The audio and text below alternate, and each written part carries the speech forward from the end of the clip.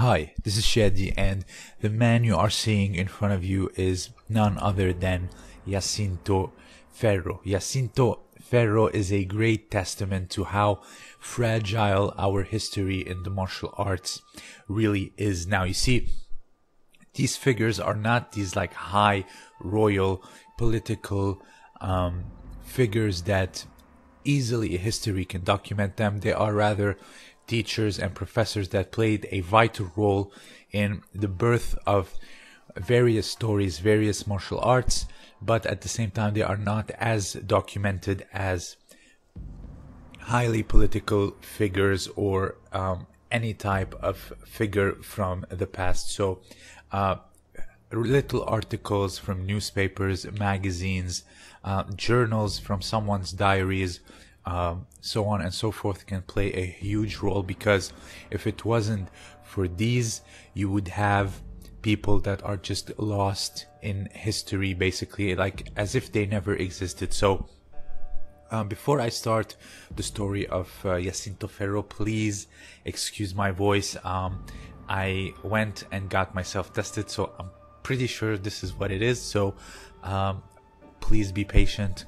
I'm trying as hard as I can to push content, and a little bit of a voice problems will not stop me. So again, please forgive me for the voice. So a little bit about Jacyntho Ferro. So he was very athletic growing up. He had a background in cycling, boxing, wrestling, and even weightlifting, as you saw him doing the clean and jerk with the 100 kilograms. So he was very physically active, and this is what probably pushed him to try judo. So he was one of the first civilians actually to train judo from Japanese masters, because back then when the Japanese first came to the country, they were teaching mainly combatives to law enforcement, police, the armies, veterans, so on and so forth. So the courses would be very similar to police training, basically. So it wasn't very much available to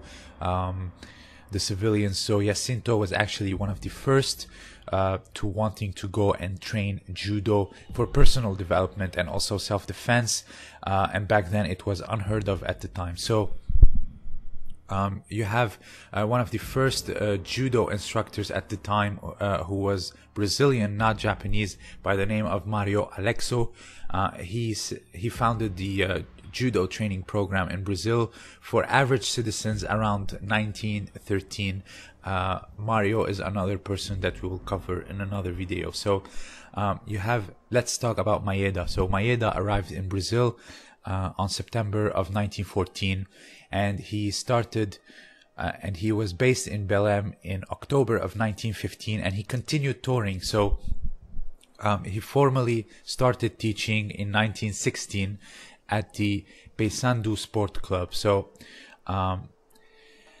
he started teaching. So there is evidence that he taught mainly 5 Brazilians. We're gonna get to them. So he never awarded anyone a rank of black belt or shodan. So in an interview in 1928, he said that he never awarded anyone a rank of black belt in Brazil. So he actually promoted people to first rank according to Portuguese translation, which I would assume is first Q or the brown belt. So because let's back up a little bit. So in 1883, Kano Sensei came up with the Q and Dan ranking. So back then, the old jiu-jitsu, they would just get Dan grades. There was no like specialization or differentiation between those who are not black belts. They were just either Q or they were just either Dan or nothing at all. So later became Q and Dan. Q, by the way, it's very formal and very popular in Japan. For example, there are Q grades in logical board games. So they had the Q and then Dan, and then later on Q became the 6Q, which is Rokyo, Gokyo, Yonkyo, Sankyo, Nikyo, and Ikkyo. So you go from 6 to first Q or first rank. So he mainly promoted people to first rank or brown belt at the time, but there was no colored belts in the 1910s or 1920s. The early evidence of colored belts was actually in 1922 in the Budokai in London. So it wasn't in Brazil. So mainly people were wearing white belts and black belts. So Maeda would wear his black belt and his students wore the white belts. So on June 19th, 1920, he promoted 4 of his students to brown belt or first Q. So it was mentioned in the local newspaper of Estado do Pará. It says that the students congratulated were Guilherme de la Roque, Mateus Pereira, Valdemar Lopes, Rafael Gomez, and of course Jacyntho Ferro. So notice there's no Carlos Gracie, but that does not exclude strictly that he wasn't his student. It just means that on that day, Guilherme, Mateus, Valdemar, Rafael, and Jacyntho were promoted. So he was still probably, I don't know, 3rd, 4th, but later evidence came forth to show that he was not his students. We'll talk about that in a little bit. So we all know, of course, that the teachers of Carlos were Donato Pires and Jacyntho Ferro. So Jacyntho also taught Donato. So there is also mentioned in several articles from that time that in the early 1920s, late 1910s, senior students were helping or assistant instructors of Mitsuyo Maeda. For example, when he went to Cuba, he was welcomed back to Brazil by none other than Jacyntho Ferro. So there's also another article from Estado do Pará, or if I'm not mistaken, Estado do Parán. On June 26, 1921, it says that there was a show and there was a jiu-jitsu demonstration at Campo de Recreativa in Belém. So Professor Conde Coma or Maeda, Mateus Pereira, and Jacyntho Ferro would be in attendance. And also it says that Ferro and Pereira being senior members of Maeda's academy, so they were most likely the assistant professors. So it is very likely when Gastão said, please, teach my kids, he would probably said in 1917 that I'm still touring the country, but I'll give you one of my best students, which is Jacyntho at the time. So it also says that Donato Pires and Oscar Gracie, students of Professor Jacyntho Ferro, would be performing a demonstration of jiu-jitsu. However, back then in Belém, there was only one Gracie, and that was Gastão and his son Carlos. So probably the Oscar was a mispronunciation, or sometimes the writers got a name wrong. Someone told them the names and they were wrong. It happens. Back then the communications were very poor compared to today. The phone was new, there was no internet. Send a text message to fact checked. So it's very easy to confuse a name with Carlos to Oscar. So for example, there are radical historians that said Carlos never even met Maeda, but now we know this is not true from the Estado do Pará article.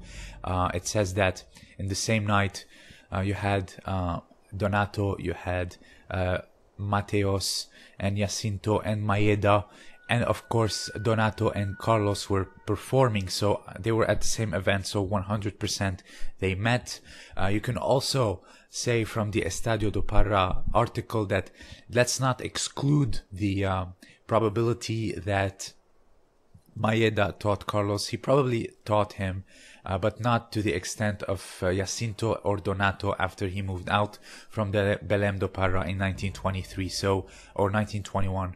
So they probably have met. He learned a bit from him, but he was not his full-time instructor. And also, let's not exclude the idea that he probably taught him, gave him a few cues, but on that day, on June in 1920, only 4 were or 5 were promoted to brown belt. So, but later on, more evidence came up that the interview of both Horion and Helio, where they stated that Carlos never trained with Maeda. So that could probably be family spite or something to discredit him, maybe possible. But here, according to old articles, it is very probable that not only they met, but also he learned under Maeda, but not a full-time student, because Maeda, remembering from the Satake stories, the other Japanese judo master, and Maeda, they were all the time touring until Maeda settled in Belém do Pará. So here it is very possible that they trained together, but not a full-time student, because Maeda was simply touring. Now, is it possible that Horion and Helio were saying stuff just to, you know, undermine the history of Carlos? Probably because there was inner family feuds. That's also possible, and it's also possible that they told the truth. So we can never know, but we could at least come to the conclusion that they met 100%, and he learned a little bit from him. Maybe they were preparing for demonstrations. He gave him pointers, or at the night, or the nights, or the days leading to the demonstration, or the show here in Belém. Maeda supervised the training of Carlos in order to do that demonstration. So did he train under him, or did he train under him? I would say yes. Full-time, not so much. So if you have anything else to add, let me know down below. Also, just so you see how fragile our history is, because even something that happened 100 years ago, we're still having difficulty to spread what actually happened, and there's so much misconceptions and misinformations and folklore of something that happened 100 years ago. For example, something that happened 1,000 years ago, of course there is a lot of folklore, but something as recent as 1920, we're still debating about it, we're still going back and forth about it, is, in my opinion, astonishing. So I'm glad that myself and Professor Robert Drysdale are playing a huge role in showing the importance of history of Judo Jiu-Jitsu. So also, please check out the link below. Simon BJJ, he is a Helson Gracie black belt. He compiled a few articles and wrote himself about the sources of Mario Alexo, Jacyntho Ferro, and Sada Miyako, one of the first jiu-jitsu masters to go to Brazil, also a forgotten name. So if you have, please check out the link below if you want to read more, and in the comments section, if you have anything else to say, let me know down below. This was Shadi, and thank you for listening.